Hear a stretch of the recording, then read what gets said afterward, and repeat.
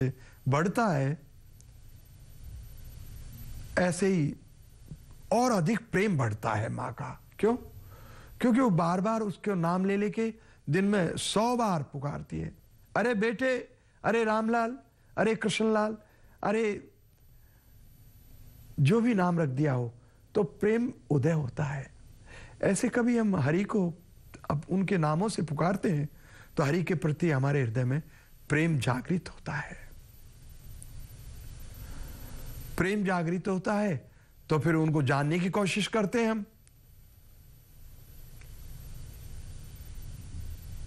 जानने की कोशिश करते हैं भगवान को तो शास्त्रों को कंसल्ट करते हैं, ज्ञान प्राप्त करते हैं, गुरु जी के चरणों में बैठते हैं। जिनको अनुभव हो गया है, रियलाइजेशन हो गया है, भगवान का आत्मा का साक्षात्कार हो गया है, भगवत साक्षात्कार हो गया है, ऐसे संतों के चरणों में जाके सर टेकते हैं कि हमको भी कुछ ज्ञान मिले। उस ज्ञान से श्रद्धा पैदा होती है। जो अनुभव उस महान आत्मा ने किया, जिन्होंने तत्व से उस ईश्वर को पहचाना, जाना, वो ज्ञान उपदेश करता है। उनके वाक्यों में श्रद्धा पैदा होती है, गुरु के वाक्यों में, फिर उन वाक्यों से प्रभु में श्रद्धा पैदा होती है, परमेश्वर में श्रद्धा पैदा होती है।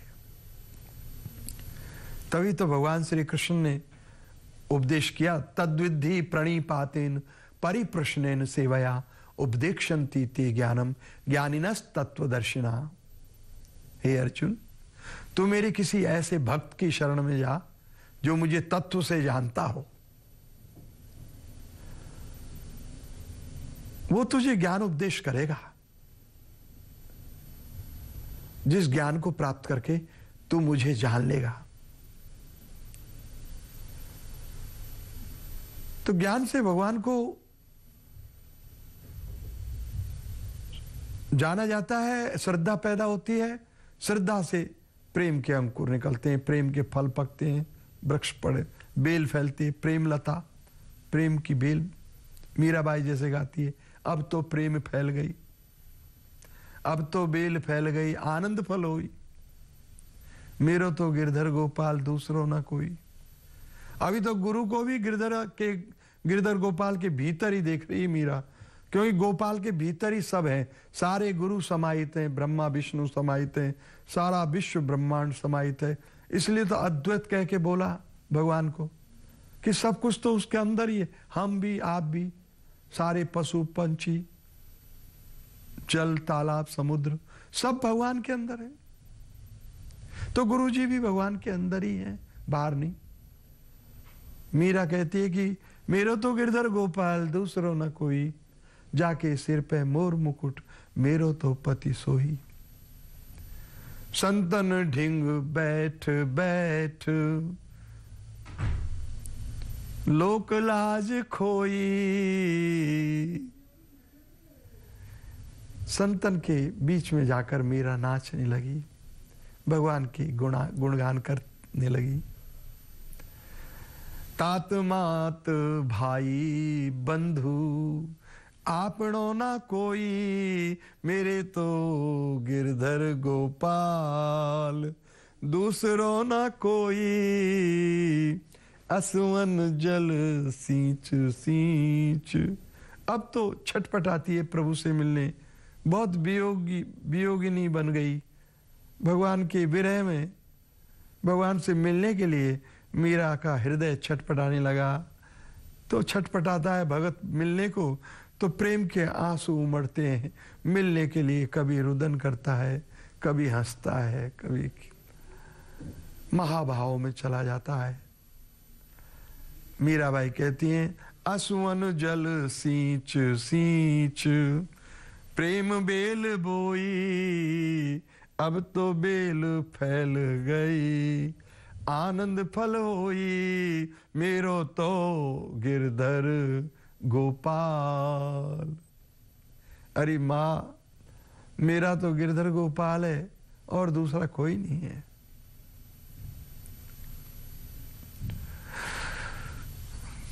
भगवान की शरण में आइए, भगवान के पवित्र नामों का जाप कीजिए। ये शरण में आने का एक सीधा मार्ग है। उन्हें कभी नहीं बिसारिए। उठते बैठते, सोते जागते, नहाते धोते, खाते पीते, चलते फिरते, बच्चों को खिलाते, कमाई करते, कभी भी भगवान को नहीं भुलाइए। भगवान आपके हृदय में है। आपके प्रत्येक छोटे से छोटे भाव को भी भगवान पकड़ते, मालूम है उनको कि आप क्या विचार कर रहे हैं। आपके कर्मों के विचारों के साक्षी हैं।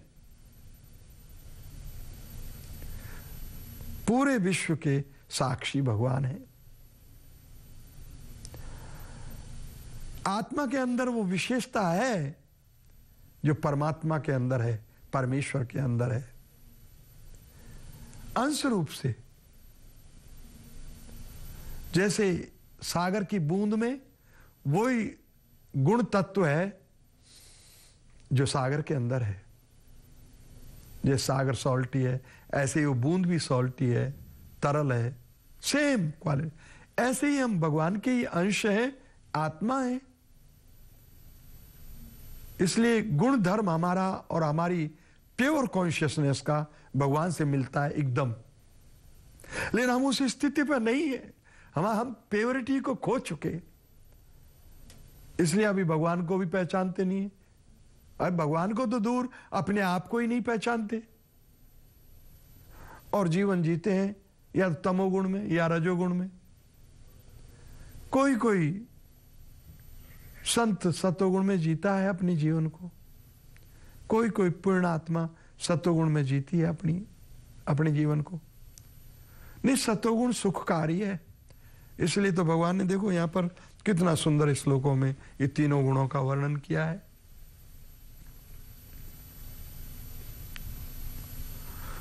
आहार का चैप्टर रखा भगवान ने 17वें अध्याय के प्रारंभ में ही। आहार भगवान ने क्यों रखा? क्योंकि ये मनुष्य या प्राणी या पंछी या देवता या देवियां या ब्रह्मा, बड़े बड़े सभी आहार के ही रूप हैं। ये सारा हमारा शरीर ये आहार का ही स्वरूप है। जो जो आहार हमने किया, खाया पिया, वही तो डेवलप हुआ है। चाहे वो मां के गर्भ के अंदर कुछ आहार मिला हो, या बाहर आने पे स्तन पान करके मिला हो, या बड़े होने पे अन्न, जैसा भी अन्न खाया हमने, अन्न खाया, वेजिटेबल्स खाई, फ्रूट खाए, दूध पिया, माखन मलाई खाए, उसी से ये शरीर डेवलप हुआ है। तो प्रारंभ में टीचिंग देने वाली मां है, वो पहला गुरु है समाज का, ये शरीर का, बच्चे का, अपने बच्चे का मां गुरु है। जैसे जैसे मां उसको खिलाती पिलाती है, बच्चा खाता पीता है और बड़ा होता जाता है। और उसकी भावना में वो जैसा भी खिलाती है वैसा जड़ पकड़ लेता है कि यही भोजन अच्छा है, मेरी मां खिलाती है, इसमें दोष क्या है? शुद्ध दूध है गाय का, पनीर है, मक्खन है, घी है, मिश्री है, गन्ने का रस है, सुंदर गेहूं की रोटियां हैं, बासमती चावल हैं। खा खा के मेरा शरीर खुश है, प्रसन्न हूं। तो जो शुद्ध मां होती है वो सतोगुणी भोजन खुद भी करती है, अपने पति को भी करवाती है और अपने बच्चों को भी करवाती है। तो वो शरीर, उस परिवार के शरीर सतोगुण में प्रबल होते हैं। उनके भावना में, मन मस्तिष्क में, बुद्धि में सतोगुण प्रबल अवस्था में होता है। सतोगुण की परसेंटेज हाई होती है। बाकी रजोगुण नीचे दबा रहता है, तमोगुण और भी बिल्कुल दब जाता है, सतोगुण दबा देता है। लेकिन जिन घरों में बच्चों को वायलेंट फूड खिलाते हैं, बचपन से ही केकड़े का सूप पिलाओ, गऊ के बछड़े कटते हैं संसार में उछलते हुए, खिलाओ, कंछड़ी बिच्छू खिलाओ, मक्खी मच्छर खिलाओ,